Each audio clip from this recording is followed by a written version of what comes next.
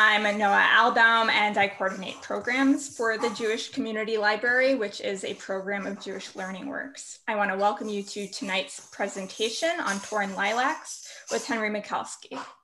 All of our programming is made possible by the Friends of the Jewish Community Library, and I hope you'll consider supporting our programming by becoming a friend of the library. During the first part of the program, everyone will be muted, or at least that's our intention, for everyone to be muted, except for our presenter.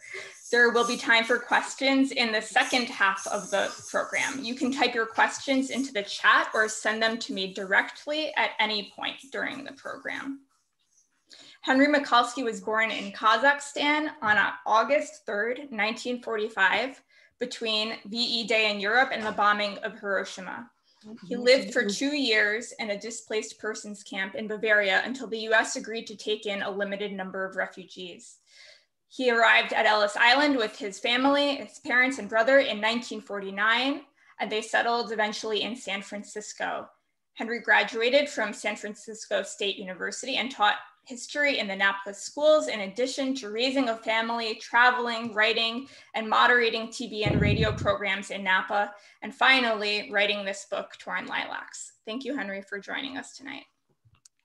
Thank you, Noah, for that introduction, and thank you, Howard Friedman from the Jewish Library in San Francisco. Thank you for inviting me, and thank you to all of you for coming out this night in your homes. I see Mimi's here. Hi, Mimi. It's been a long time. And I see Laura and John and Prentice is here. Wonderful. Thank you all for being here. I see Max Schleicher. I haven't seen you in a long time, Max. Wonderful. This is like a homecoming. Like Noah said, I was born in Kazakhstan between VE Day and VJ Day. When I was still nursing, my parents somehow made it back to Europe on a train. It took a long time. They needed to go back to Poland. They needed to have closure. They wanted to go to their small town. When we got to Europe, of course, the revelation, the enormity of the Holocaust was revealed to them. And going back to Poland was just not an option. Poland was not receptive, and there was no reason to go back there. The entire Jewish population had vanished, ceased to exist.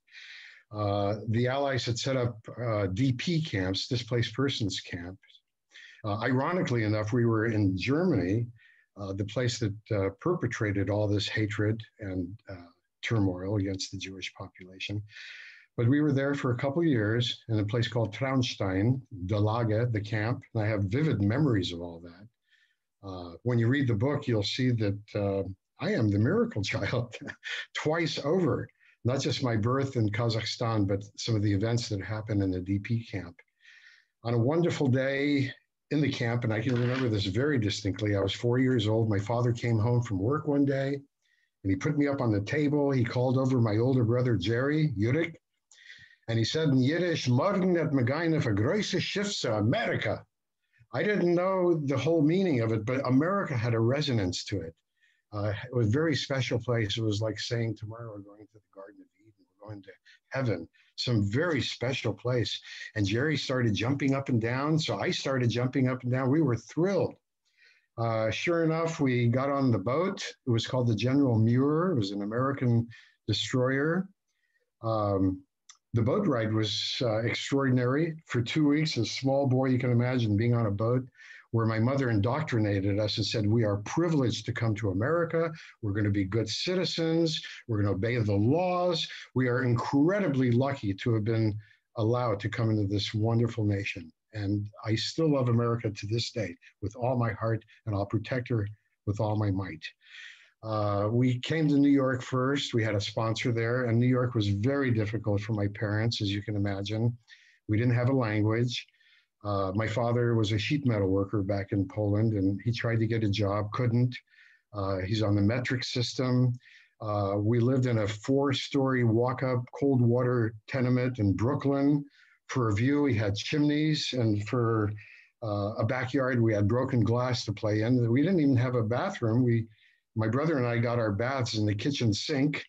And my mother, the feeder in the family, she was really the ruler of the family. She said, you know what?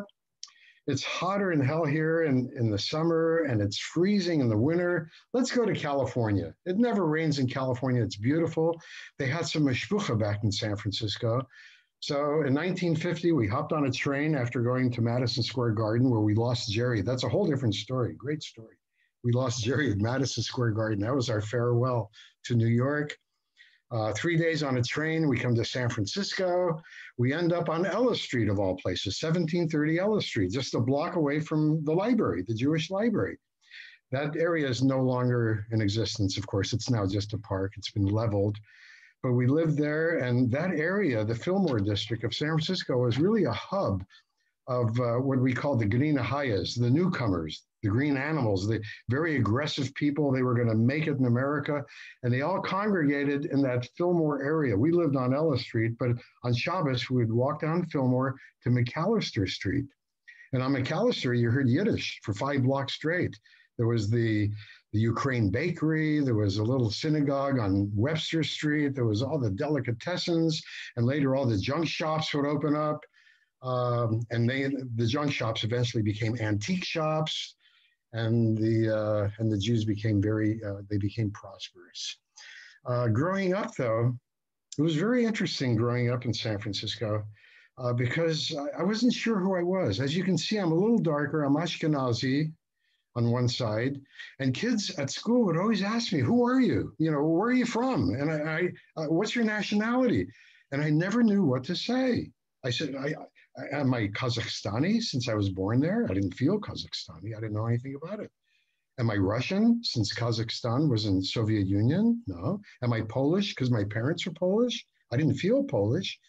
Am I American? Well, I would like to be an American, but what's an American? Am I that? Are we that yet?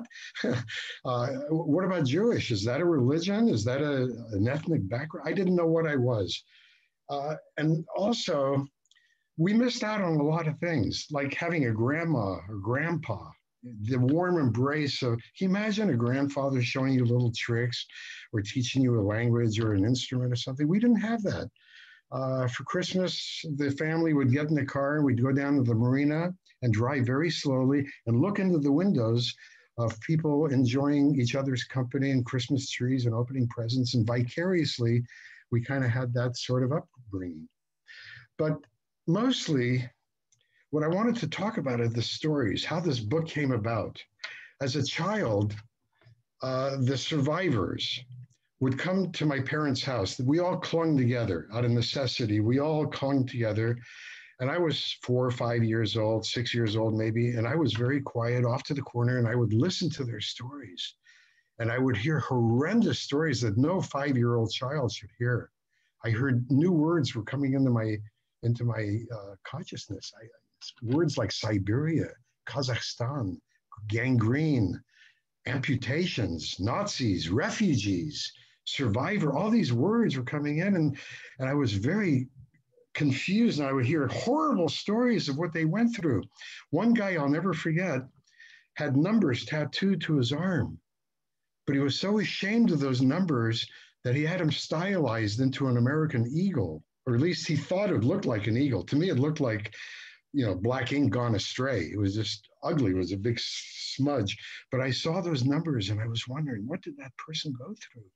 And I heard these stories. And as I grew up, I wanted to know more.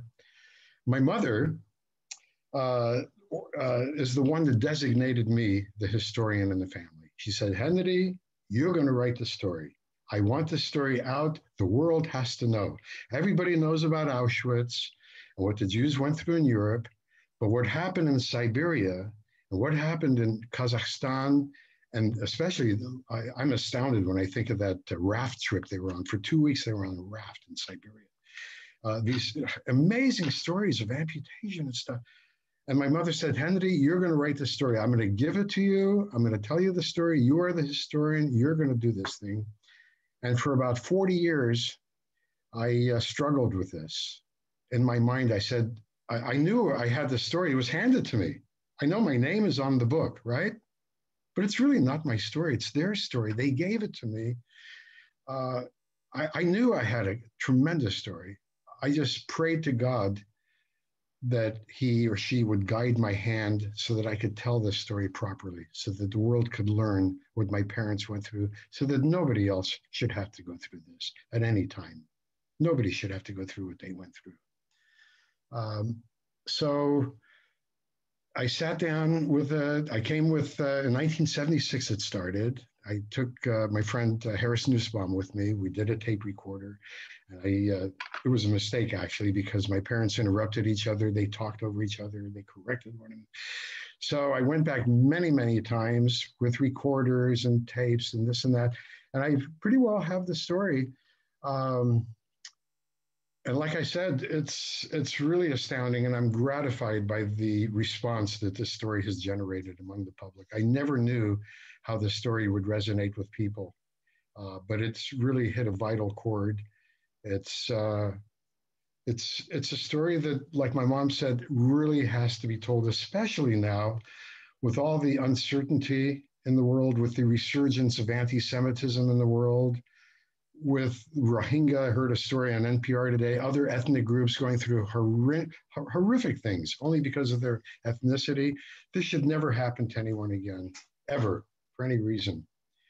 With your permission, if you're up for it, I'd like to read a few sections of the book. I selected 3 sections. My mother is the hero in one, my father, neutral. And this will give you sort of a taste of what Torn Lilacs is all about, this book right here.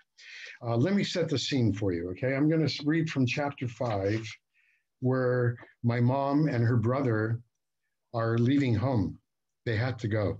Signs went up all over Gustanin, their little town, that everyone, all men ages 15 to 50, have to report to the train station. In 3 days, they're taking everybody to concentration camps. Life was so hard, and they had to wear yellow badges. You couldn't get food, petrol. Everything was, it was terrible. Things were horrible. As fate had it, a cousin came to their little town so that his daughter could have an operation on her head. She had a tumor on her brain, which everyone thought was caused because she stood outside in the cold waiting for bread. And everybody thought that caused the tumor. She came to the town of Gustanin to have the operation. Gustanin had a hospital. Their little town didn't have one. A meeting was held that night at the Couvent house. It said Fella and Kuba are going to go with the uncle. He's going to take him in the wagon out of Gustanin, and they're going to try to get all the way across the river Bug, about 400 kilometers to the east. They're going to try to go to the Soviet sector of Poland. Poland was divided between Russia and Germany in the non-aggression pact. They needed to cross the river to get on the other side. They wanted to go to Ukraine, to a place called Olesko, where my father was. My mom and my dad were not married yet. They were betrothed. He wrote a letter, said, I'm captured by the Russians. I'm in Olesko, in Ukraine, near Lvov. Come, I will save you. I will be with you. I'll take care of you. So this is the chapter where my mom and her brother Kuba are leaving home, okay? It was snowing on the morning of Wednesday, January the 10th, 1940. 5 days later would be Golda Hai's 42nd and Kuba's 22nd birthdays, but no one gave those a thought. Tata was up earlier than usual, looking like an old rabbi wrapped in his talit and tefillin and swaying to a mumbled prayer he hoped the master of the universe would hear. To Fella, her father appeared more distinguished and thoughtful than she had ever seen him before, like a learned old tzaddik, a righteous soul. When he concluded his prayers, he called his son and daughter over to the window, placed his arms around them, and gave them each a special blessing. He begged God to look after his children and see that they remained safe and strong. With tears in his eyes, he tenderly kissed Fela and Kuba on the forehead and placed his hands on their heads. He recited the ancient priestly benediction, Aaron's blessing for his sons from the book of Numbers. May God bless you and keep you. May God cause the divine light to shine upon you and be generous to you. May God turn toward you, and may God grant you peace. Amen. Tata kissed his children on the forehead for the second time and walked with them to the door. He waved thanks to Uncle Meyer and Malka, who was out in the courtyard making final preparations for the trip, eager to get moving. The wooden flatbed wagon was piled high with hay up to the side railings. Fella hugged Nepshu, a tearful goodbye. The old dog sniffed the outside air and turned back to her warm spot on the floor near the stove. The sun was hidden that morning, obscured by the heavy snow coming down in horizontal sheets as Fella and Kuba quietly stepped outside into the storm. They purposefully kissed the mezuzah, which was nailed to the doorpost, then tossed their heavy canvas rucksacks into the wagon, which was loaded and ready for the journey. The siblings climbed in and looked around intently, thinking it might be the last time they would see their family in their familiar surroundings. They waved a solemn goodbye. Then they lay down in the back of the wagon, and Uncle Meyer quickly shielded them with a heavy tarpaulin. He followed by covering the tarp with straw until they were entirely concealed, like something Fella had once seen in an American film. Uncle Meyer said, "Keep low, try not to move, stay warm, and be quiet." Malka looked pretty in her triangularly folded babushka, which she tied in a knot under her chin. She sat huddled on the driver's bench in the front of the wagon, along with her father, huddled up against the icy gusts. Mama and Mashka, wrapped against the elements, followed the wagon down the road a bit, waving with one hand, wiping away tears with the other, until it faded from sight. The pain of saying goodbye to her two oldest children was unbearable for Golda Hai, who practically collapsed from heartache. As the wagon headed into the blizzard, Mama and Mashka, who held her mother tightly, slowly walked home in the freezing cold. The heavy snow piling up on the road added to their dismal outlook. Mama said, "We must always give thanks to God. But today, Mashkala, I don't know what to thank him for. Our world is falling apart, and tomorrow Tata leaves for the camps. You're such a sweet girl." On the main road just outside of Gustanin, the wagon was stopped at a German checkpoint. Fella and Kuba held their breaths. Their hearts were pounding. The soldiers were barking out curt orders, and Uncle Meyer shouting back answers at the guards manning their station. As luck had it, the storm was in full force, and the guards were in no mood to search the wagon. They allowed it to pass without inspection or incident. As it proceeded along the road, Kuba whispered to Fella, "I held my breath the whole time. I was so scared." "I held my breath the whole time too. And this is only the beginning." Well, at least there's one good thing about this freezing weather. It may have just saved our lives. That's in the middle of a chapter, but I just wanted to read those 2 pages for you, just to give you a sense of the journey that they were about on. This is only on page 64. We've got 200 more pages. And I guarantee you, my friends, every single chapter, there's 54 chapters in this book, every single chapter has a harrowing story to tell. Something amazing happens, a miracle happens, something. I should have titled this book A Book of Miracles, because it really was a miracle that they survived, that anyone survived the Nazis who were intent on genocide. Would you like to hear another section? You have no choice. I'm going to do it. I see a few people nodding. Okay, we'll do it. I'd like to read to you a few chapters later. They were caught by the Nazis, and they're being marched into the forest. The soldiers have a dog on a leash. They've got rifles pointed at these poor Jewish people that are being taken out to the forest, and they've got shovels in their hands. It's pretty obvious what's going to happen to them. Okay? They're being marched out to the forest where they're all going to be shot. I'll read it to you. They slugged along the icy road, piled high at the sides with snow, and approached the woods. The Nazis were negotiating with their dispirited prisoners, promising them freedom in exchange for various items. The young prisoners sensed something sinister. Out of desperation, they offered jewelry, money they had hidden, anything in exchange for their freedom. Lugging their heavy canvas rucksacks, which contained everything they owned, Fela and her brother fell further behind. She noticed a mother with 2 children shamelessly groveling before the Nazis, offering up her diamond wedding band, begging and weeping. Fela said to her brother, "You know what, Kuba? Listen, if they come to us, we'll say we don't have a thing, nothing. Once you start negotiating with them, they'll take everything and they'll shoot you anyway. We'll say we have nothing." Kuba nodded in agreement. His leather shoes were soaked from the wet mud. Walking became a chore. As they tramped along the slushy road towards the dense woodland, Fela sensed an opportunity. At the rear of the doomed procession, she whispered to her brother, "You know what? They're so busy dealing, they're not even paying attention. We'll make a run. Take my hand." Kuba grimaced at the thought of running in the snow, but knew his sister was right. Escaping was their only hope. He took her hand.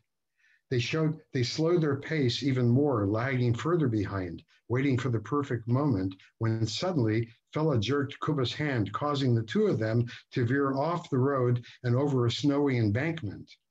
In a flash, they were out of sight. Without hesitation, they slid on their behinds down a steep grade for several meters into a ravine, stopped for a quick breath, and kept plodding on until they were well away from the road. They had managed to elude their captors and certain death. Fela, who knew the guards would discover their absence and come looking for them, encouraged her brother to continue on. They got up and trudged into the dense grove of trees, mostly fir and Polish larch, standing like winter sculptures heavily laden with snow. With no time to admire nature's beauty, fear and adrenaline pushed them on, but Kuba could hardly keep up. His feet burned with pain and numbness was setting in. It took everything he had not to scream out. Fela grabbed Kuba's pack, took him by the arm, and encouraged him to muster all of his strength to keep walking. "Please, Kuba, I know it's hard for you, but you got to keep moving." A faint sun in the gray, overcast sky was low to the ground, and soon it would be dark. The siblings paused for a moment to catch their breaths. Off in the distance, the faint bark of a dog broke the silence, sending a shiver of fear down their spines. The sound became clearer, causing the runaways to quicken their gait and push further and deeper into the woods. In the darkening forest, the brother and sister, exhausted, tripped and fell, got up, managed a few more steps. They stumbled like drunks in the thick powder, but continued pushing onward. Now they could clearly hear the dog yapping and the muted shouts of a man, probably a soldier, echoing in the doom of the forest. Out of sheer terror, the 2 struggled to move forward with every ounce of energy remaining in their weary bodies. Kuba winced with every step. Fela fell, snapping a branch. She froze, petrified that the dog would hear the sound. The canine was getting closer, and its bark had become a threatening growl that sounded more ominous by the second. The pair darted into a large hollow spot under a fallen tree, deep in the snow, hoping to catch a breath. In their snowy hiding place, they instinctively held each other tightly. As they began to warm up, they calmly reassured each other and prayed the dog would miss their scent. It was all they could do. Terrified of the ferocious animal, Fela whispered into Kuba's ear, "Oi, that dog is going to eat us up alive. Did we come all this way just for him to tear us apart?" They were holding on to each other with all their strength, shaking with fear. Fela whispered, "Kuba, I can feel your heart beating through all these clothes. I can feel your heart. Can you feel mine?" He held her closely. "Yes," he whispered, "I can feel your heart too." He held his sister tightly, as tight as he was able to, their hearts beating wildly as one. The dog snarled nearby. Fela whispered, "This could be it. Oi, Kubala, let's pray the dog misses us." Suddenly, Fela glimpsed 20 meters away, a soldier restraining a German shepherd on a chain leash and approaching in their direction. The dog's snout worked the ground intensely.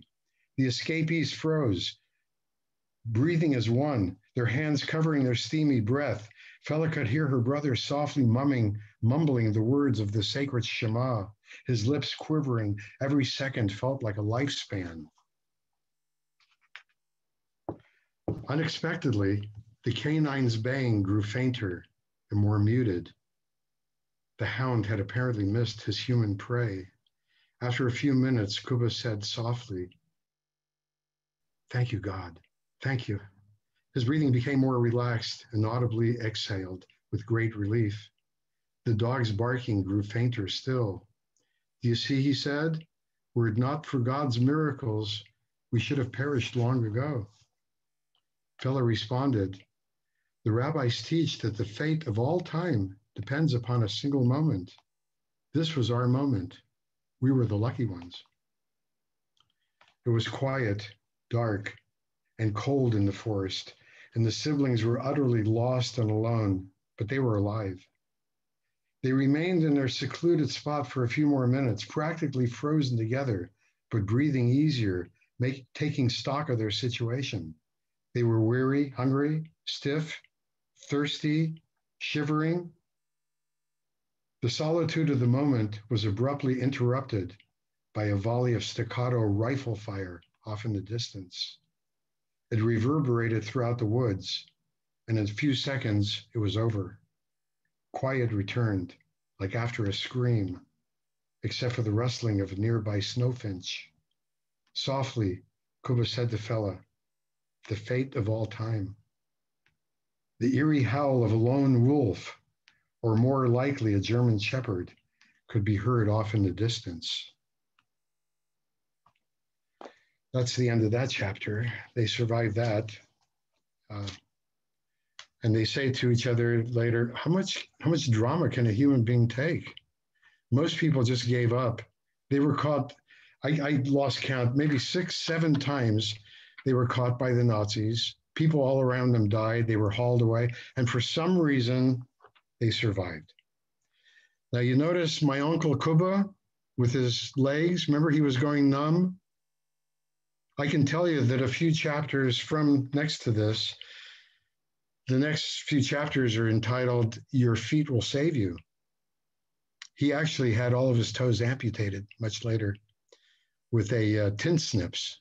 They sterilized some tin snips, and one at a time with no anesthesia, he just bit down on his blanket, which was tattered. It was just to shreds. He just shredded that poor blanket, just chewed it up.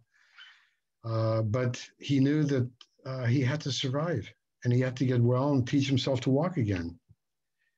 And that's just the surface of what this story is all about. I just read you a couple sections. I can read another if you like, but I don't know. Do you have I'd like to take a question or two if you have any at this point. If anybody'd like to ask a question. I must have answered everything. Huh? Otherwise, Laura, do you want to ask something? I can't hear you. If anybody, otherwise I could read. What would you like to do, Noah? Someone has a question, so I'm going to unmute them. Okay. Laura, did you, or good. Can you hear me? Yeah. Okay. I think. All right. Go ahead. So, Ms. Henry, my parents knew your parents. Your mother was Fanny Michalski in my house. Yeah. And my father was a Shanghailander. He got to the Richmond district through Shanghai. Yeah. And so I think I played with your younger brother. I'm not sure. But Georgie, do you have a brother named Georgie? Yeah. Oh, okay, good. So, of course, my father had a much easier time, clearly, than your parents did. And, Shanghai, they say it was like a resort compared to what your parents went through. But the thing that occurs to me is this is all out in the open now, but in the 50s in the Richmond district, you know, my father was traumatized. He didn't want me as a kid knowing about this. So when your mother got you involved, you must have been a little older, right? The kids were not to know about this. They almost tried to hide it, and they weren't consciously trying to hide it. They were traumatized. And I know I can sort of remember my father when Fanny Michalski would be mentioned, he'd go, yeah, no, you know, he knew that she had suffered and all that stuff. So I just want to remark that the 50s and the early, maybe. Thank you, Leonard. Yeah. Thank you. You know, most people who've experienced combat or this kind of suffering don't talk about it. My father certainly didn't. He was stoic. He was a workaholic. He buried himself in work. And his favorite expression was, "Schlugas raus from the cup." If you have a problem, you don't go to a shrink. You don't take drugs. You don't, go to a therapist. You beat it out of your head. You just beat it out and you move on with your life. And that's what he did. He didn't talk about it. He just worked. And now my mom, on the other hand, she knew she had a story, and she impressed that upon us.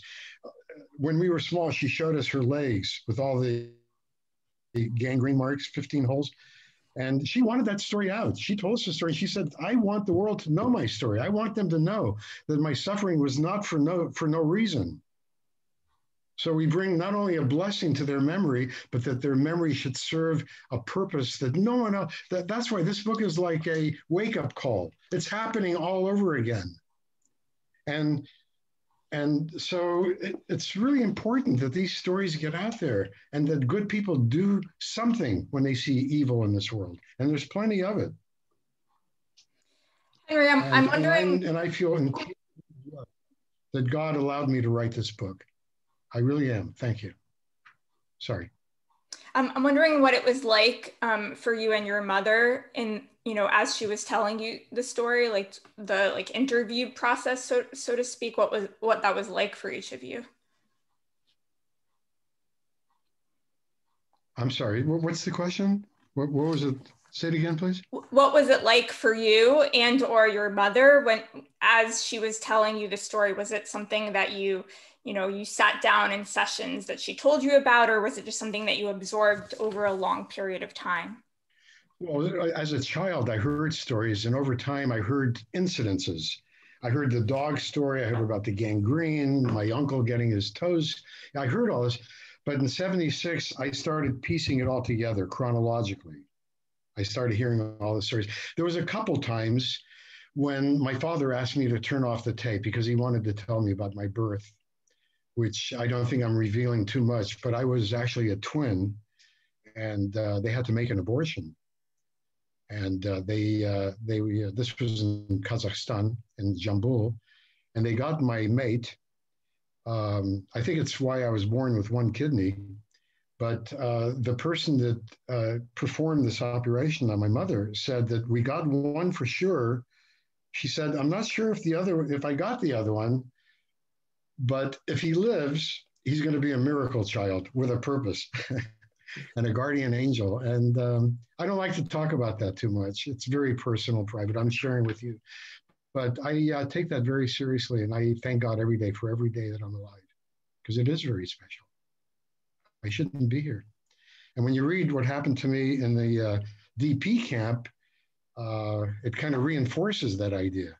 This is a miracle. All of us, all of you are a miracle also. Every one of you, if you're Jewish, your parents came, or your grandparents came, somebody like Leonard, we all have stories to tell, all of us. That's the beauty of this country. America took us in.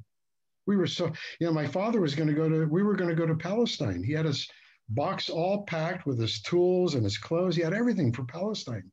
But he knew it was going to be harsh. He knew the Arabs would not allow a Jewish state to rise in their midst, and there would be a war. And he had 2 small kids. And in the last minute, the United States let us in. He gave that entire box to Uncle Kuba, because Kuba went to Palestine with his wife Tova. And my father said, "You're going to need that box. Where you're going, You're going to need those tools, net clothes, and everything. And you're going to fight your way to statehood. And we came on a boat to America. And my father, they were so inspired. You know, that first generation, I was telling Howard before, that first generation, they came here. We came in 1949. Think about this, my friends. We came to the United States in 1949. By 1952, 3 years later, they bought a house in San Francisco. Okay? Incredible. I mean, incredible. My mother saved every single penny. We didn't get new clothes. We didn't go to restaurants. We didn't have vacations or even a car. But she squeezed every single penny and she made it happen. She said, I'm having a house for my kids. They're going to have their own home and they're going to look nice. They're going to have pressed clothes and they're going to be a somebody. That's what my mother said. She said, it's nice you're a school teacher, but write this book. Then you're going to be a somebody and you get to talk to the Jewish Library in San Francisco. So I'm thrilled that in my old age, finally, this book has arrived. This story had to be told. I did the very best job I possibly could. It's been well received, and I'm thrilled with how it's going. And I'm thrilled to be here tonight with all of you. If there are any more questions, I'd be delighted to try to answer. I just wanted to comment. Laura? Hi. More of a comment than a question, but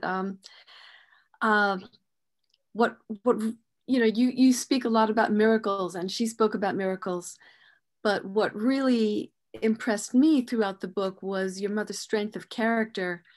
Like, how did she know to have the presence of mind to run when she could run at the train station, you know, when the Nazis ended up taking all the Jews, to say, you know, this moment, grab this, seize this moment and get away. But even more so when she was in the Siberian labor camp.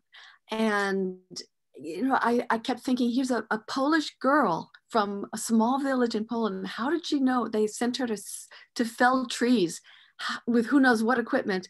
How did she know how to fell trees? And then when the Soviets finally let them go, she lashes these logs together to build a raft that carries, you know, what, 24, 36 people, how many it 40 was? people, 40. Yeah. 40 people, you know, down the river to Kazakhstan. It's just incredible to me that she had so much, just, you know, so much grit and determination. And yet, just as the last part of my comment is, despite all of that strength, you show a moment when she was so vulnerable, which was when her former comrade from the labor camp, a Polish woman who was not Jewish, once they were out of the labor camp, she rejects her. She turns her face away from them and says, who are you? I don't know you. In other words, the old Polish anti-Semitism resurfacing once they were no longer allies against the Russians. And she's just broken. Right. She's just so heartbroken. And that, to see that side of her was really, really moving to me. Yeah. Thank you for saying that. At the end of the day, like Kuba said in the book, you're just a Jew. At the end of the day, that's all you are. You're just a Jew.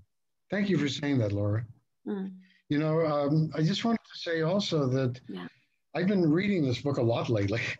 You know, you go to bed, you want to read a good book, right? So I pick up Torn Lilacs. But I go to a different section. I go to a different, you know, Victor Hugo once said, if I want to read a good book, I'll just write one. But I just pick another chapter at random. I just pick any chapter in the book and I just read it vicariously as if I'm Jackie or somebody reading it for the first time. And all of a sudden, and I don't mind saying this to this group tonight, all of a sudden I just burst out crying. I'm just crying. It's not prepared. I can't help it. And I'm saying to myself, oh my God, what these people went through, what my parents, these are my parents I'm writing about, what they went through. And then I think what my people have gone through forever. And then I'm thinking, and God gave me the strength to write this book. How incredible is that? And the book is out there and it's made a statement. My parents' life now has meaning. They didn't just live and suffer and have pain and die, but now they'll be studied, and they'll be talked about, and they'll be remembered, and they'll be learned from.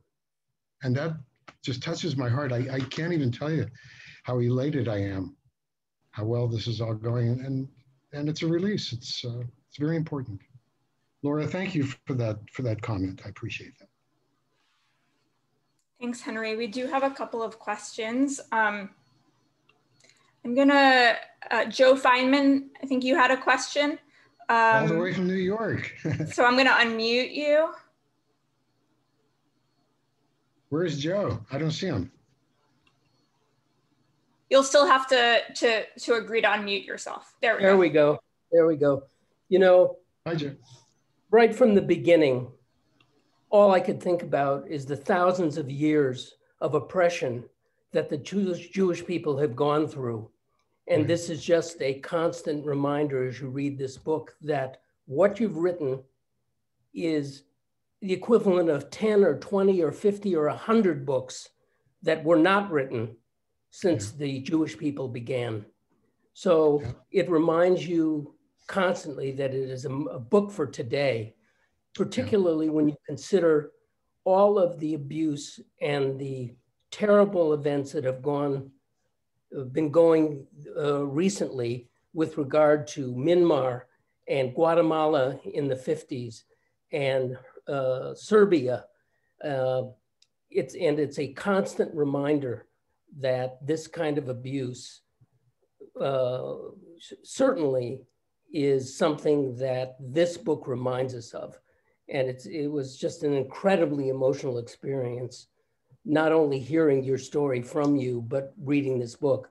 And my wife, Sharon, just finished the book and she's felt very much the same way. Thank you. Great. Thank you, Joe. It's good to see you in New York. Good to see you. Thank you for that.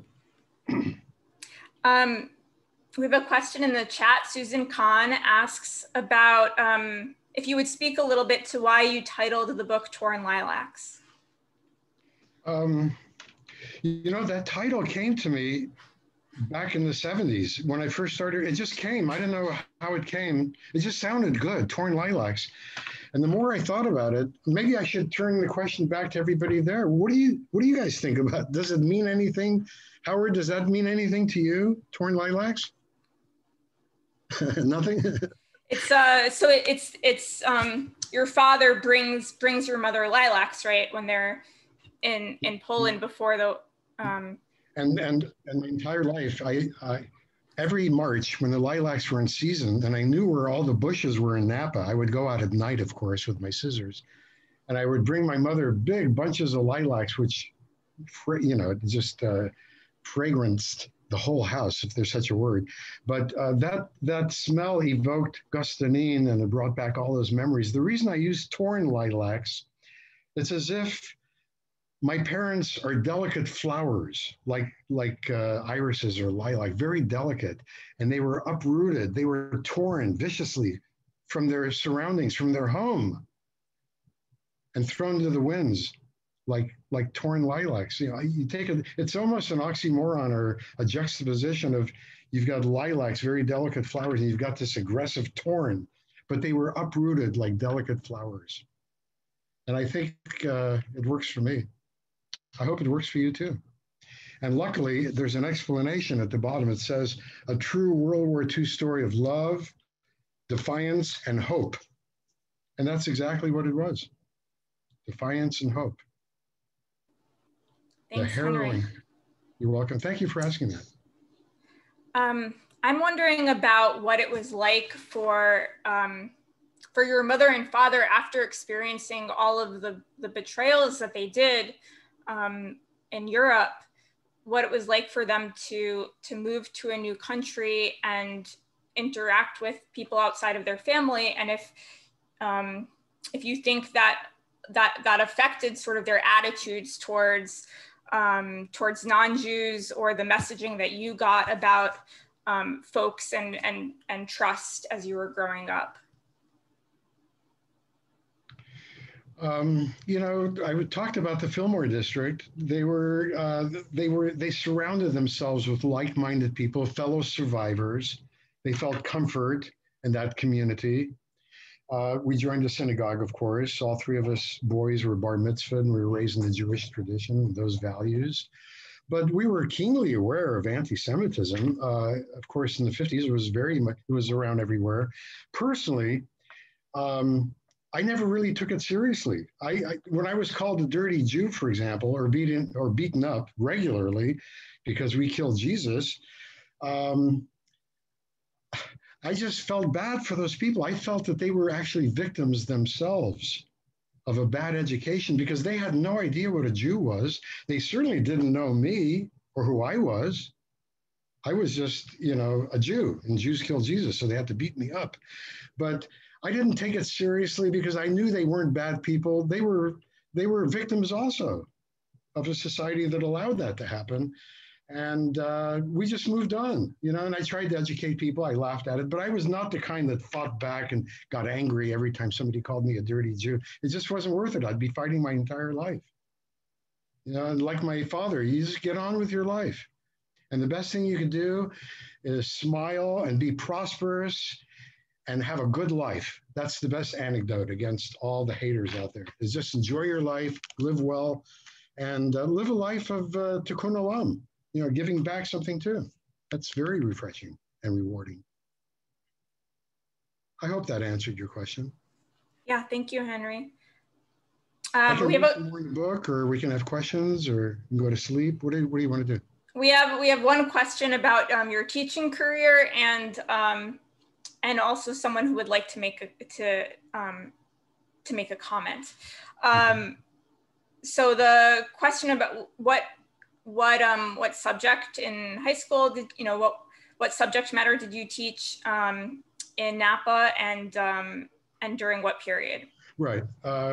I was a social studies teacher, social sciences, which means U.S. history, world history, economics, government, criminal justice. I taught all those classes. Primarily, I was a history teacher and government for the seniors. I had the honor seniors classes at Napa High School. And I couldn't wait to get to work every morning. I only had a 5-minute commute down Jefferson, but I couldn't wait to see all my best friends every morning. And they were paying me every month. I couldn't believe it. We were having such a good time. I really enjoyed teaching. I felt it was an honor that parents bestowed their most precious possession to my care for an hour every day. I mean, how heady is that? And I felt the responsibility of the job, and we started right on time every day, and the kids got their money's worth. I enjoy teaching very much. And someone else would like to know how your students reacted when you would tell them the stories about your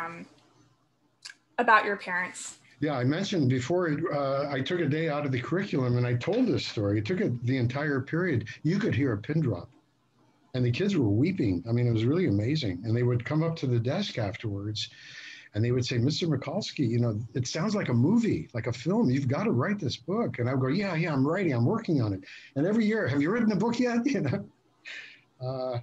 And life gets in the way, and things happen, and the years pass. And every time I was having fun on a vacation, I heard my mother's voice in the back of my head saying, Henry, you should write the book. Why are you having fun with your stamp collection? No one cares about your stamps. Write the book. So I had that guilt for years because I knew this book had to come out. And finally, 2019, I said to myself, this is the year I'm going to dedicate myself once and for all. I'm going to do it. I got an editor, Jay Getting. We sat down a few times. We did it. And my biggest regret, I have to say, is that my mother didn't live to see it. She died 2019, February, 2 years ago now, at the age of 99. And I remember just before, about 5 years before she died, she and my brother came to me and said, Henry, where's the book? We're waiting for the book. And I feel bad about that she's not here, but I'm hoping she's somewhere. Maybe she's listening now. I don't know. But at least it's out, and it's brought honor and dignity to her life. And that's what's important. Yeah. Maybe we'll take one more question, and the person who would like to make a comment, why don't we take that now? Let's keep it brief. Sure, very brief. Henry, I just wanted to thank you for putting into words, into text, something that many of us, our parents went through, not in, thankfully in my case, not in quite as extreme a situation. And the book just captures that history so eloquently. So thank you. Howard Erlanger, I didn't know you were here with us. Wonderful. I'm here. Good to see you. Howard was our class valedictorian at Washington High School. All right. Nice to see you, Howie. Thanks for being here. Thank you. About your students, someone asked, like, how aware do you think they were? What understanding did they have of anti-Semitism and racism? And how did how were those things discussed in your classroom?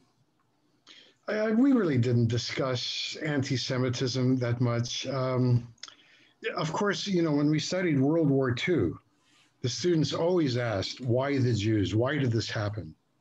And I always had two answers for them. One was very long, it would take months. And one is very short. It's only one word. And you all know what it is, don't you? Jealousy. So, but that question would come up, why the Jews? The kids were puzzled, why was there so much hatred for these people? And like someone said earlier, it didn't just happen in the Holocaust. Yeah, it goes back 2,000 years. It's the oldest hatred. It's, pogroms and inquisitions and it never ends. And to this day, still, it's palpable. You can still taste it. And there's just no excuse for it. We just need to keep telling the story. We need to educate people. And we need to continue doing good works. And when the anti-Semites come out, we have to educate them, not laugh at them or beat them up, but try to figure out why they are this way. Because they're victims too, as far as I can see. Just like those people that stormed the Capitol the other day. They need to be educated. Thank you, Henry. Is there a passage that you'd like to end on? Actually, there is. It's very short and it's more uplifting. It's not as harrowing as the others. It's a short piece that I would like to read. It's my father this time. And this takes place in Kazakhstan. I'm not born yet. My brother Jerry is born. Okay? Let me just get my glasses here. Can you take one more? I hope Absolutely. I have Thank you. Okay. All right, so I'm going to read you one more section. This is towards the end of the book. My mother is very, very sick, and my brother Jerry is very sick. They're both going to die, okay? I'll just say that. And it's in the middle of a chapter, but you'll pick up on it. One day after work, Yosko, my father, hurriedly tied Yurek to his chest and carried him and a bucket of fresh boiled water covered with rags the 7 kilometers to the hospital to visit Fela. At the time, Yurek was also very sick with a high fever and terrible diarrhea. Yosko feared the child might die. Life for Yosko was at an absolute low point. He felt helpless to care for a sick wife and child, and he really did not think Fela would survive the second bout with the deadly disease of typhus. Laden by his heavy load, he slogged on towards his dying wife, refusing to lose hope and determined to do what he could to save his family. At the nadir of his life, he looked up to the sky and pleaded with the only one. I ask you, dear God, not for a lighter burden, but for broader shoulders. Then, about 5 kilometers into the trek, as he was trudging along the dusty dirt road, fatigued and despondent, toting the baby and the heavy water, something utterly amazing happened. It was as if God had heard his plea. A military supply truck overloaded with huge sacks of flour was passing by at a rapid speed. The vehicle hit a bump in the road, and one of those enormous sacks, weighing about 30 kilos, dislodged and fell to the ground where Yosko was walking. The truck continued on. Clutching little Yurek to his heart, Yosko raced towards the prize, pouncing on the sack of flour as if it were a chest of hidden treasure. He could not believe his luck. He thought for a moment of his ancestors wandering in the desert, whom God had provided with manna from heaven in their most desperate hour. For a brief euphoric moment, he would not have traded places with the American millionaire, John D. Rockefeller. Within a minute, another man, a wounded soldier with a limp and holding a cane, rushed over and claimed the sack was his, saying that he had seen it first. Fortunately, he and Yoska quickly agreed to divide the flour 50-50. God only knows there was enough of it to feed an entire village. But in minutes, another man came along and claimed a stake in the prize, elbowing his way to the spoils, and two others arrived on his heels until 5 men were arguing over how to split the flour. Yoska shouted to be heard, "Listen, fellows, let's drag the sack off the road. We'll pull it into a ditch out of the traffic and divide the sack among ourselves. No more partners." The men shouted in agreement. "There's enough for everyone. Be quick or we'll have 1,000 partners, one man at a time." The men did as Yoska suggested, each feeling like the luckiest person alive. Working with deliberate speed, each man scooped his portion into whatever he could carry, a can or a box. One man wrapped his portion in his shirt. Yoska made sure each man took an equal portion, then kept what was left in the sack for himself and hurried along with his treasure.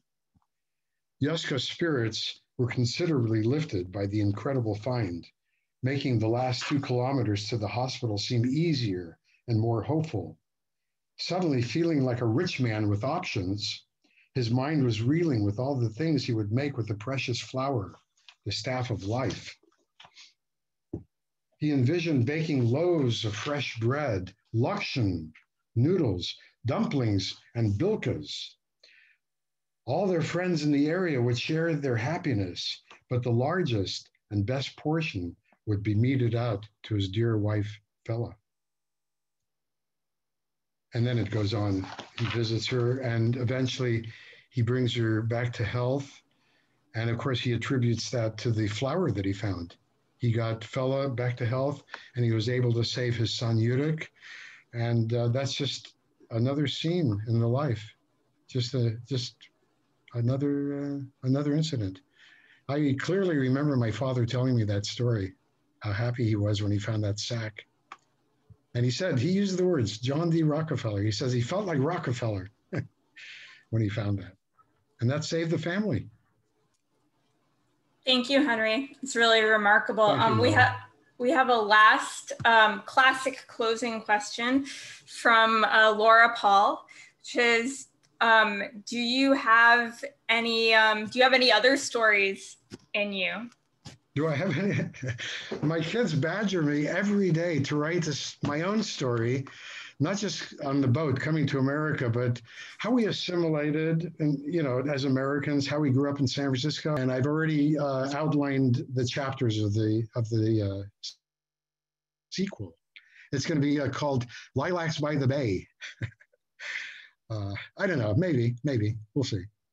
It's got a good title, don't you think? Lilacs by the Bay. But I want to tell the story how we assimilated, and I'm going to tell it in the first person from my point of view. And I've got a lot of really good stories to tell. And now that this book is doing so well, I think I will write this book. I wanted to see how Torn Lilacs would do first. Thank you, Henry. If we don't have any other burning questions, oh, Max, do you have a question?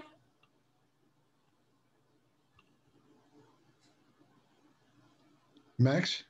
Many of us have likely had the great opportunity to have heard Henry in many instances, but I want to address in particular the brilliant addition you were to our minyan in Napa. A Rudite doesn't come close to describing it.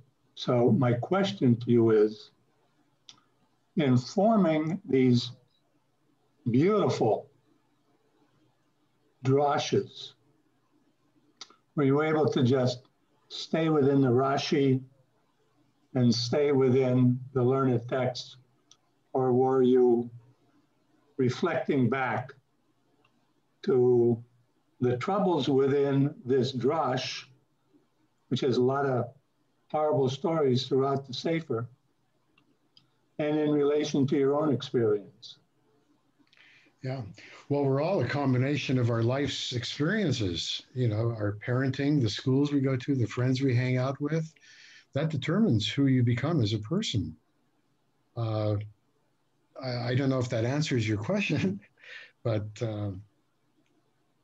you want to put it in a more succinct way, because that's all I can say.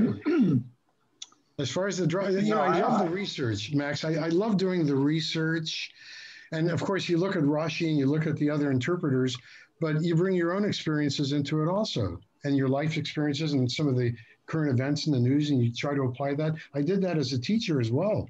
If you take a historic moment and make it relevant to a child's understanding with contemporary issues, then it becomes alive to them and meaningful.